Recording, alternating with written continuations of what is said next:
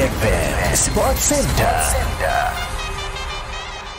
අයිබෝවන් අද VFM sport centre වැඩසටහනෙන් අපි මේ විදිහට එකතු වෙන්නේ අපිට වාසනාවක් උදා වුණා අපේ රටේ නම ජාත්‍යන්තරයට අරන් ගියපු විශේෂයෙන්ම ජිම්නාස්ටික් කියන ක්‍රීඩාවෙන් අපේ රටේ නම ජාත්‍යන්තරයට අරන් ගියපු ජාතික ශූරියක් ඒ වගේම ලෝක ශූරවරියක් වෙන්න ඉන්න මිල්කා ඩිසිල්වා එක්ක මේ ස්පෝර්ට් සෙන්ටර් ප්‍රෝග්‍රෑම් එකේ අද කතා බහ කරන්න අපිට අවස්ථාව ලැබුණා. අයිබෝන් මිල්කා. අයිබෝන්.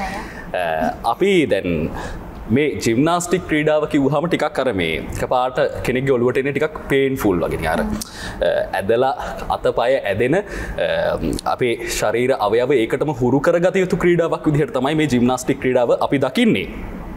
මිල්ක ඇත්තරම කොහොමද අපි පටන් ගමු ඔයා ඔලිම්පික්ස් දක්වා එන ගමන ඇතුලේ ඔයා මේ ජිම්නාස්ටික් ක්‍රීඩාව පටන් ගත්තේ කොතනින්ද? ඇයි ඔයාට මේ අර කෙනෙක්ට පේන්ෆුල් කියලා හිතන මේ ස්පෝර්ට් එකක් තෝරගන්න ඔයාට තිබුණු මොටිවේෂන් එක මොකක්ද? මං එහෙම හිතලා නෙමෙයි පටන් ගත්තේ ඇත්තටම. ඒ කියන්නේ මං ඉස්කෝලෙන් තමයි මුලින්ම ජිම්නාස්ටික්ස් පටන් ගත්තේ. මං ගියේ පිළිඳ සම්මිත සංස්කෘතික විද්‍යාලයට. මුලින් ඉතින් ඒකෙන් තමයි දැකලා කියන්නේ ඇත්ලටික්ස් උයි ජිම්නාස්ටික්ස් උයි තමයි මම දැක්කේ. ඒ කියන්නේ මට මතක විදියට. ඒ කියන්නේ ඇත්ලටික්ස් වල ගොඩක් යනවා කට්ටිය. ජිම්නාස්ටික්ස් වල කවුරුත් අර යන්නේ නැහැ බයයි. ඉතින් අර මං කැමති නේද ගොඩක් කරන ඒ කියන්නේ ගොඩක් කට්ටිය කරන එකට ගිහිලා කරන්න. ඒකට අර වැඩි මේවා වෙන්නෙත් නැහැ. ඉතින් ඒකින්ද මට ආසාවක් ආව කරලා බලමු. නම් පොඩි කාලේ ඉඳන් මම තාත්තගේ අතට පයින්නවා එක එක ඒවා කරනවා. ඉතින් ඒකින්ද ආසාවක් ආව කරලා බලන්න ජිම්නාස්ටික්. එතකොට මිල්කා දැන් මේ එහෙම ආසාවක් ඇති වුණා කියලා කරන්න පුරුවන් ස්පෝර්ට් එකකුත් නෙවෙයි මේ ජිම්නාස්ටික් කියලා කියන්නේ. ඇතරම මේ ඔයාට මොන ඒජ් එකේදීද මේ ආසාව ඇති වෙන්නේ සහ මේ ඒකට හොඳ ඔයාට පුෂ් එකක් ඕනේ. හොඳ මේ ප්‍රැක්ටිස් එකක් ඕනේ සහ හොඳ මඟ පෙන්වීමක් ඕනේ. ඒක කොතනින්ද ඔයාට ලැබෙන්නේ මේ ඔලිම්පික්ස් දක්වා යන ගමනේදී? මම ජිම්නාස්ටික්ස් පටන් ගන්නේ 2 වසරේදී. ඒ කියන්නේ අවුරුදු 7ක් වගේ, අවුරුදු 6ක් 7ක් වගේ. ඊට පස්සේ අතන මුලින් අයිඩියා එකක් තිබ්බේ නැහැ. ආසාවට කරා ගිහිල්ලා ඊට පස්සේ මං කරපු තැනින් මාව මගේ කෝච් දැම්ම වෙන ඒ කියන්නේ ටොරින්ටන් වලට දැම්මා. එතනින් ඊට පස්සේ කරගෙන යනකොට තමයි අර ෆුලි නිකන් ඇඟට ඇවිල්ලා ඒ වගේ ආසාවක් ඒ කාලේ හැබැයි එතකොට එහෙම කරනකොට මං ඒ කියන්නේ මගේ ඔළුව තිබ්බ මට ඔලිම්පික්ස් යන්න ඕනේ කියලා. මට මතකයි මං එකපාරක් වීඩියෝ එකකුත් කරා. ඒකෙදිත් තමයි මම මුලින්ම කිව්වේ මං ඔලිම්පික්ස් යනවා කියලා. ඒ ග්‍රේඩ් 5 වගේ. ඉතින් ඒ කාලේ තමයි එහෙම අයිඩියා එකක් ආවේ. අයිඩියා එකක් ඇවිල්ලා අවසානයේ ඒ අයිඩියා එක නිසාම අපේ රටට එලියක් ගේන අපේ රටට එක පැත්තකින් අපේ රටේ නම ඒ විදිහට ජාත්‍යන්තරයේ ඉස්සරහට ගෙනියන්න මිල්කට පුළුවන්කම ලැබුණේ ඒ ආසාව ඇති වුණේ අපේම වාසනාවකට කියලා අපි ආයෙත් මතක් කරන්න ඕනේ. මිල්කා දැන් මේ ජිම්නාස්ටික් කියන ස්පෝර්ට් එක ඇතුලේ අපි අර මං කලින් කිව්වා වගේම දකින්නේ නිකන් අර ටිකක් මේක කියන්නේ ටිකක් ගර්ල්ස්ලට ස්පෙෂලයිස් වෙච්ච ස්පෝර්ට් එකක් සහ මේක ඇතුලේ මේ අර ටිකක් බය හිතෙන තැන් වැඩි. දැන් අපි පිරිමි විදිහට අපි බලන් හිටියත් නිකන් ටිකක් බය හිතෙන ක්‍රීඩාවක්. ඇත්තටම මේ ඒ බය ඔයා නැති කරගත්තේ කොතනින්ද ගර්ල් කෙනෙක් විදිහට? කරද්දි මුලින් කරද්දි පොඩි බයක් තියෙනවා ඕනම දෙයක. ඒ කියන්නේ ස්කිල් එකක් වුණත් මුලින් try කරද්දි බයක් තියෙනවා. හැබැයි ඒක කරාට පස්සේ ඒ කියන්නේ මගේ විදියක් තියෙනවා මං එකපාරක් කරාට පස්සේ මං බය නැහැ. ඒ කියන්නේ මට ආයෙ කරන්න ආසයි. ඒකත් එක්ක තමයි ඉතින් එහෙම බයක් එහෙම ලොකුට ආවේ නෑ ඇත්තටම. මිල්කාගේ ජීවිතේ ජිම්නාස්ටික් ජීවිතය ඇතුලේ පළවෙනි අචීව්මන්ට් එක මතකද? ඔව් 2011 ඊට කලින් මං ග්‍රේඩ් 3 වගේ ඉද්දි මං ඉන්දියාවේ ගියා. ඒකෙන් මට තියෙනවා සිල්වර් මෙඩල් එකකුයි ගෝල්ඩ් මෙඩල් එකකුයි. ඒක තමයි පළවෙනි අචීව්මන්ට් එක. ඒ අචීව්මන්ට් එකට යන්න පාර කැපුණේ කොහොමද? ඒ කියන්නේ ඔයාට ඒ කම්පිටිෂන් එකට යන්න සහ ඒකේ ප්‍රැක්ටිස් පැත්ත උනේ කොහොමද? ඒක මට ඇත්තටම ගොඩක් කලින් හින්දා මට ඒක හරියටම මතක නැහැ. මම මගේ පළවෙනි කෝච් චාමින්ද සර් එයාගේ මාර්ගයෙන් තමයි ඇත්තටම ඒ දේවල් එක්ක ඒ කියන්නේ ඒ තව පිරිසක් හිටියා වටේ මට හරියට මේක මතක නැහැ. ඒකෙදි තමයි ඒ කම්පිටිෂන් එකට යන්න මග පැදුනේ. අද අපි කතා කරන්නේ අපේ රට මේ ජාත්‍යන්තරයට ගෙනියපු එහෙම නැත්නම් ඔලිම්පික්ස් දක්වා කෙනෙක්ට මලල ක්‍රීඩකයෙක්ට ක්‍රීඩිකාවකට යන්න පුළුවන් උපරිම තැන ඔලිම්පික්ස් දක්වා ගියපු ජිම්නාස්ටික් කියන ක්‍රීඩාවෙන් ඔලිම්පික් දක්වා ගියපු මිල්කා ඩි සිල්වා අපේ රට ජාත්‍යන්තරයට අරන් ගියපු ඒ දක්ෂ ක්‍රීඩිකාවත් එක්ක දැන් මිල්කා මේ ජිම්නාස්ටික් කියන ක්‍රීඩාව ඇතුලේ අර මම කලින් කතා කරපු කාරණාවලට ආපහු වෙනවා කියන්නේ මේක බය හිතෙන ක්‍රීඩාවක්. මේක ටිකක් අමාරු ක්‍රීඩාවක් මේක අර බැලන්සිං එක්ක යන ක්‍රීඩාවක්. ඇත්තටම මේ වෙද්දි අපේ රටේ ජිම්නාස්ටික් වලට තියෙන තැන ගැන මේ වෙද්දි අපේ රටේ ජිම්නාස්ටික් වලට තියෙන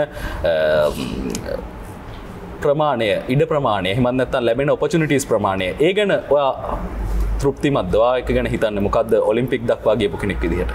ඇත්තටම සහ විශේෂයෙන්ම ඔයාට මේ හම්බෙනවා මේ කට්ටිය කියන්නේ දැන් ඔයාට ඔලිම්පික්ස් දක්වා ගියාම විවිධ රටවල් වල කට්ටිය ඔයාට මුණ ගැහෙනවා. එතකොට ඒ අයත් එක්ක ඔයාගේ සැටිස්ෆැක්ෂන් එක කොහොමද ගොඩනැගිලා තියෙන්නේ මේ වෙද්දි ඔයා ලංකාව ගැන තියෙන ලංකාවේ තියෙන සිටුේෂන් එකත් එක්ක ඒක තෘප්තිමත්ද ඔයාට මේ ස්පෝර්ට් එක ගැන තියෙන? ඇත්තටම ස්පෝර්ට් එකක් විදියට ජිම්නාස්ටික්ස් ඇක්චුවල් පොපියුලර් නැහැ ලංකාවේ මං කරන කාලේ ඉඳන්ම. කියන්නේ අර ක්‍රිකට් වලට රග්බි ඒ වගේ ඒ කියන්නේ ඒවට තියෙන තැන නැහැ අතරම ජිම්නාස්ටික්ස් වලට. ඒකත් එක්ක බලද්දී කියන්නේ ලංකාවේ ඇරෙන්න අනිත් රටවල ගොඩක් ෆේමස් ස්පෝර්ට් එක ජිම්නාස්ටික්ස් කියන එක. ඉතින් ඒවත් එක්ක ලංකාවේ ජිම්නාස්ටික්ස් වලට එච්චර තැනක් හම්බෙන්නේ නැහැ. කියන්නේ සපෝට් එකක්වත් කිසිම දෙයක්. මුල් කාලේ මටත් මතකයි අපේ අම්මිලා ඔක්කොම මං එනෙන් කරා. ඉතින් ඒ කැපකිරීම හින්දා තමයි මෙතන ඉන්නේ. මුලින් පස්සේ ටිකක් දේවල් හම්බුණාට මුලින් කියන්නේ ඔක්කොම අම්මිලා තමයි මාව කියන්නේ මගේ හැම වියදම්ද හැමදේම අම්මිලා තමයි බලාගත්තේ. ඉතින් ඒකත් එක්ක දැන් ක්‍රිකට් ගත්තොත් එහෙම ඒගොල්ලොන්ට තැනකට ගියාම ඒගොල්ලොන්ට කියන්නේ ස්පොන්සර්ස්ලාද හැමදේම කියන්නේ බලනවානේ. ඉතින් ජිම්නාස්ටික්ස් වලට තාම ඒ තැන ඇවිල්ලා නැහැ ඇත්තටම කියනවා නම්. අද අපි කතා කරන්නේ මිල්කා ඩි සිල්වා එක්ක අපේ රට ජාත්‍යන්තරයට අරන් ගියපු අපේ රටේ කොඩිය ඔලිම්පික්ස් වල නියෝජනය කරපු මිල්කා ඩි සිල්වා. එහෙම නැත්නම් ජිම්නාස්ටික් කියන ක්‍රීඩාවෙන් අර කිව්වා වගේ ඔබට මට දැක්කම බය හිතෙන ක්‍රීඩාව කරන ඒ ක්‍රීඩිකාවත් එක්ක මිල්කා ඩි සිල්වා අපි සූදානම් අද VFM ස්පෝර්ට් සෙන්ටර් ප්‍රෝග්‍රෑම් එකකින් පුංචි විරාමයකට යන විරාමෙන් අනතුරුව නැවතත් සූදානම් මේ කතා බහ මිල්කා ඩි සිල්වා එක්ක මේ විදිහටම කරන්න. VFM Sports Center. අද VFM ස්පෝර්ට් සෙන්ටර් ප්‍රෝග්‍රෑම් එකෙන් අපි කතා කරමින් ඉන්නේ අපේ රට ජාත්‍යන්තරයට ගෙනියපු විශේෂයෙන්ම ජිම්නාස්ටික් කියන ක්‍රීඩාවෙන්. අපේ රටේ වැඩි කතාබහට ලක් වෙන්නේ නැති වුණත් ඒ ක්‍රීඩාවෙනුත් ඔලිම්පික් යන අය අපේ රටේ ඉන්නවා කියන එක මතක් කරලා දීපු මිල්කා ඩි සිල්වා එක්ක. මිල්කා අපි කතා කරේ විරාමයට යන්නට කලින් ඔයාගේ ජීවිතේ කොහොමද මේ ජිම්නාස්ටික් එක්ක පටන් ගන්නෙ සහ ඒ ඇතුළේ ඔයා කොහොමද මේ අචීව්මන්ට්ස් වලට යන්නේ කියන කාරණාව. එතකොට මේ දැන් ඔයා මේ ඔලිම්පික් ගමන ඇතුළේ එද්දි අපි ඔයාගේ පළවෙනි අචීව්මන්ට් එක පිළිබඳව කතා කරා. ඇත්තටම මේ ජාතික මට්ටමින් සහ ඒ කාරණා එක්ක ඔයා කොහොමද මේ ඔලිම්පික් වලට යන පාත් එක හදාගන්නේ? ඔයාට අර ඔයා කිව්වා වගේම අපේ රටේ වැඩි තැනක් නැති ක්‍රීඩාවක් කරලත් ඒ කියන්නේ වැඩි කතාබහට ලක් වෙන්නේ නැති ක්‍රීඩාවක් කරලත් මේකෙන් ඔයා මේක අතාර ගන්න නැතුව කොයි විදිහටද ඔයා ඒ පාත් එක හදාගෙන ඔයාටම කියලා පාත් එකක් ඔයා ක්‍රියේට් කරගන්නේ? මට මතකෙදට මට පලවෙනි එකන ජූනියර් නැෂනල් චැම්පියන් වෙන්න මම 2011 දී 2011 2012 2013 2014 කියන අවුරුදු වල මම ජූනියර් නැෂනල් චැම්පියන් වෙනවා. ඊට පස්සේ 2016 ඉඳන් මම සීනියර් කැටගරි එකේ තියෙන්නේ. ඊට පස්සේ සීනියර් 2016 2017 2017 මගේ අත කැඩෙනවා. අත කැඩලා මට ඒ එකේ ස්පෝර්ට් එකේදී ස්පෝර්ට් එකේදී ඔව් ඒ කියන්නේ මම නැෂනල්ස් සෙප්තැම්බර් 3 වෙනිදා තිබ්බේ 3rd ඒක මගේ අත කැඩුනේ සෙප්තැම්බර් 1 වෙනිදා. ඉතින් මට ඒකට පාටිසිපේට් කරන්න බැරි වෙනවා. ඒකත් එක්ක ඊට පස්සේ 2018 ඊට පස්සේ ආයි මේ අවුරුද්දේ 2023 මම නැෂනල් චැම්පියන් වෙනවා. ඊට පස්සේ 2019 තමයි මට ස්කෝලර්ෂිප් එකක් හම්බෙනවා ජපාන් වලට යන්න. ඊට පස්සේ එහෙ ගිහලා ට්‍රේනින් කරලා එහෙ ඊට පස්සේ 2019 වර්ල්ඩ් චැම්පියන්ෂිප්ස් වලට පාටිසිපේට් කරනවා. ඊට පස්සේ එකෙන් තමයි මං ඔලිම්පික්ස් වලට ක්වොලිෆයි වෙන්නේ.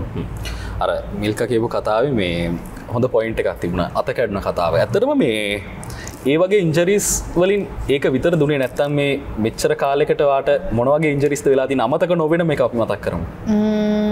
අමතකම නොවෙන්න එක තමයි මුලින්ම අත කැඩුණ එක.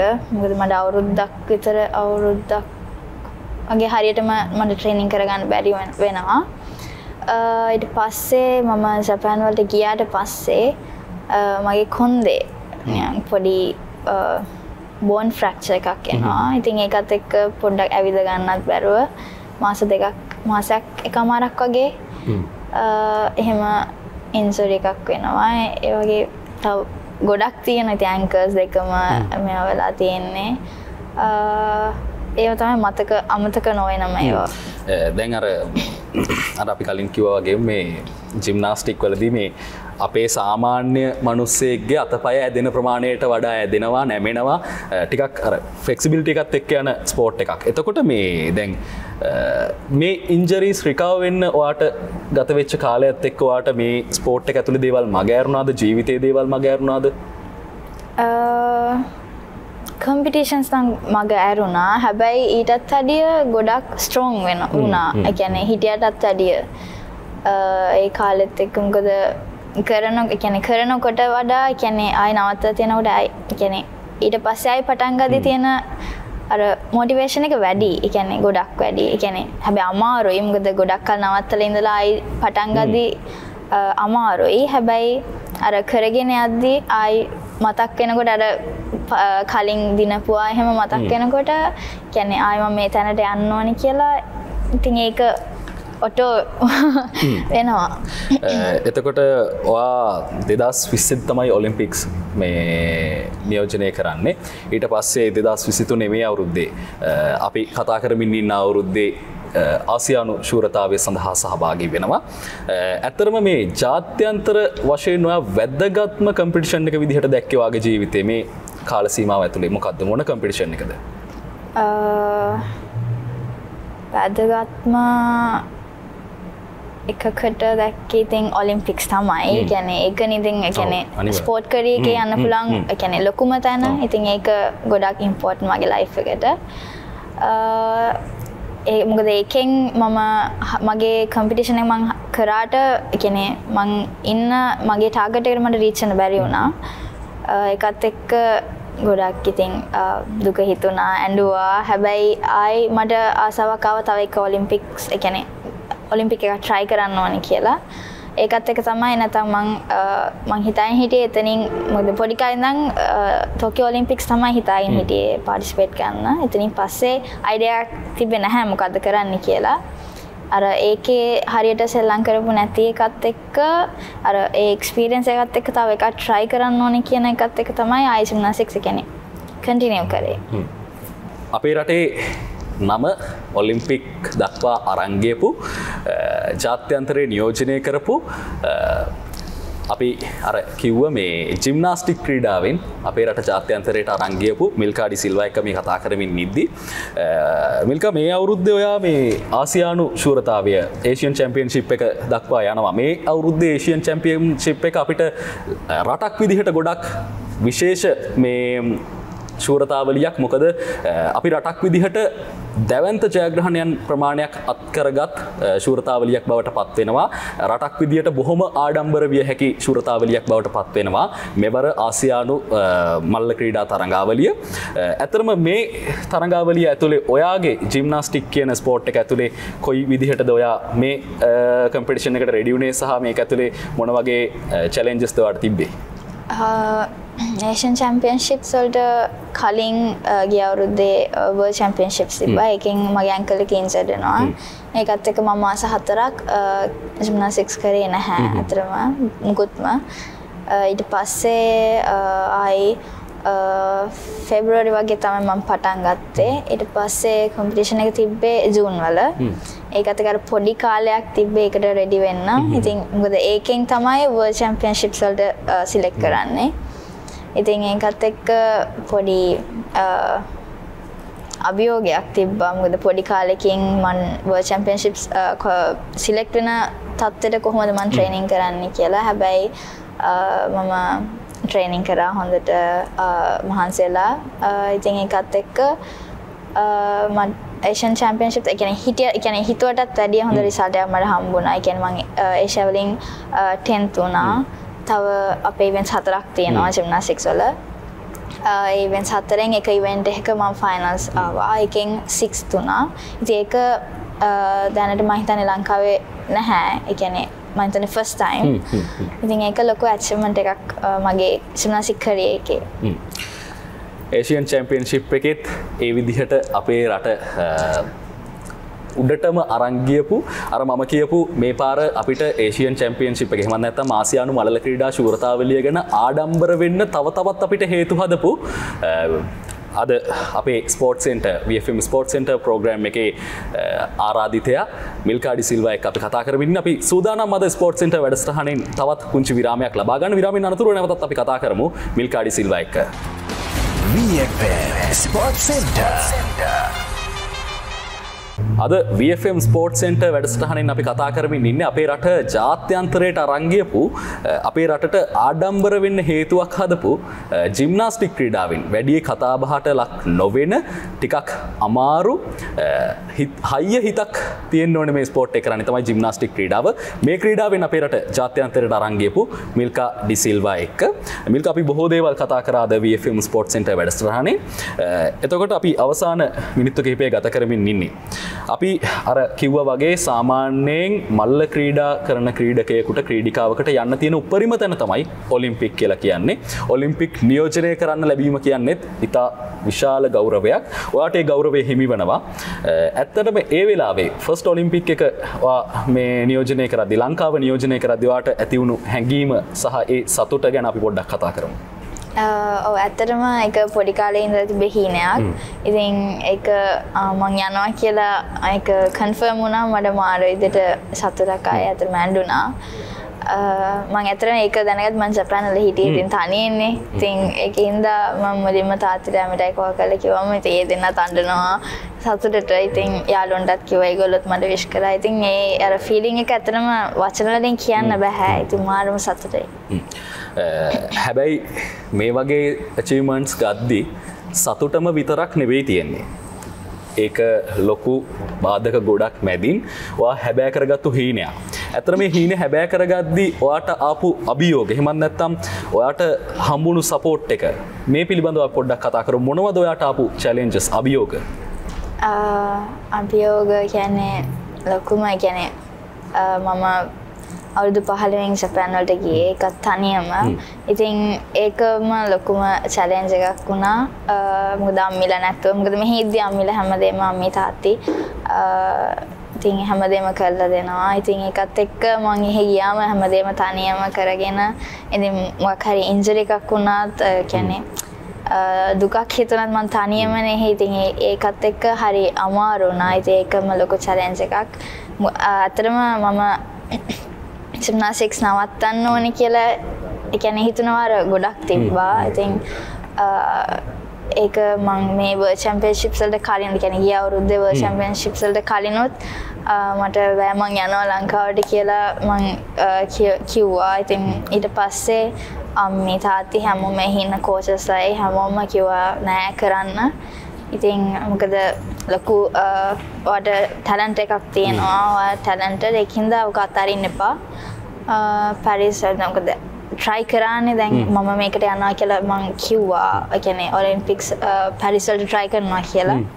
ඉතින් ඒකත් එක්ක ඒගොල්ලෝ කිව්වා දැන් ඒ හිතපු දේ මැදි නවත්තන්න එපා කියලා. ඉතින් කියපු හින්දා මං කොහොම හරි ඔලුව හදාගෙන අම්මිලා තාත්තිලා ඒ කියන්නේ මට සපෝට් කරා. මොකද ඔලුව ඒ කියන්නේ ඒගොල්ලෝ හැම වෙලේම මාත් එක්ක කෝල් එකේ ඉඳගෙන මට කිව්වා යාළුවොත් හැමෝම. ඒකත් එක්ක ඉතින් කොහොම හරි නැත්තුවේ නෑ. මිල්කා ඒ විදිහට එදා නැවැත්තුවා නම් අද ඔබටයි මටයි මේ විදිහට ආඩම්බරෙන් අපේ රට ගැන ආඩම්බරෙන් කතා කරන්න හේතුවක් නැති වේවි. අපි කතා කරමු මිල්කා දැන් මේ වෙලාවේ අපේ රටේ තියෙන සිටුේෂන් එකත් එක්ක අපිට ලොකු චෝදනාවක් තමයි මේ අපේ රටේ ජනතාවගෙන් සහ ක්‍රීඩක ක්‍රීඩිකාවන්ගෙන් එන ගවර්න්මන්ට් එකෙන් ලැබෙන සපෝට් එක. ඇත්තටම මෙහෙම සපෝට් එකක් ලැබෙන්නේ නැහැ කියන තැන තමයි බොහෝ වෙලාවට කතා කරන්නේ. ලැබෙන සපෝට් එකත් ප්‍රමාණවත් නැහැ කියන තැන. ඇත්තටම ඔයාට එහෙම කතා කරද්දී ඔයාට ලැබුණු මේ ගවර්න්මන්ට් එකෙන් ලැබුණු සපෝට් එක අර මට ඔයාගෙන හොයද්දී ආරංචි වෙච්ච දෙයක් තමයි මේ ඔයාගේ ඇන්කල් එකේ ඉන්ජරි එකක් වෙලාවේදී යම්කිසි සිදුවීමක් වුණාය කියන කාරණේ. අපි ඒ පිළිබඳව පොඩ්ඩක් කතා කරමු. ගවර්න්මන්ට් එකෙන් සපෝට් කරන්නේ නැතුව නෙමෙයි කරනවා. හැබැයි ඒ කියන්නේ ප්‍රමාණවත් නැහැ කියන එක තැන තමයි මම ඉන්නේ. මට NOC එකෙන් ඒ කියන්නේ නැෂනල් ඔලිම්පික් කමිටුව එකෙන් ලොකු සපෝට් එකක් දෙනවා. ඒකත් එක්ක ගවර්න්මන්ට් එකත් එක්ක මට හරියටම මට කියන්න බෑ මොකද එතන වෙන්නේ. ඒවා මම හරියටම දන්නේ නැහැ. ඉතින් ඒ කියන්නේ මට මුකුත් කියන්න බෑ. හැබැයි දැන් මම මේ පාර ලංකාවට ආවහම මම නැෂනල්ස් කරන්න ආවේ. හැබැයි එතකොට ඒ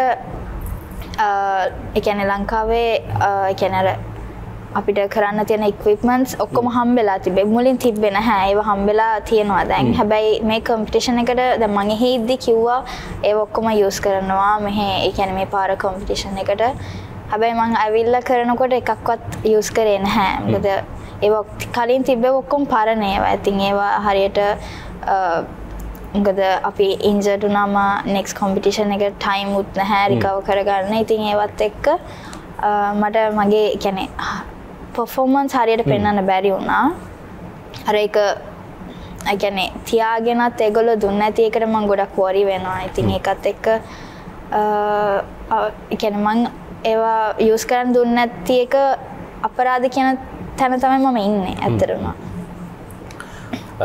අපේ රටේ මිනිස්සුන්ට මේ තියෙන ප්‍රශ්නත් එක්ක මේ තියෙන කතන්දර ඔක්කොමත් එක්ක සමහර වෙලාවට තියෙන එකම සැනසීම ක්‍රීඩාව වෙන්න පුළුවන්. ඒක මොන ක්‍රීඩාවද කියන එක අදාළ නැහැ.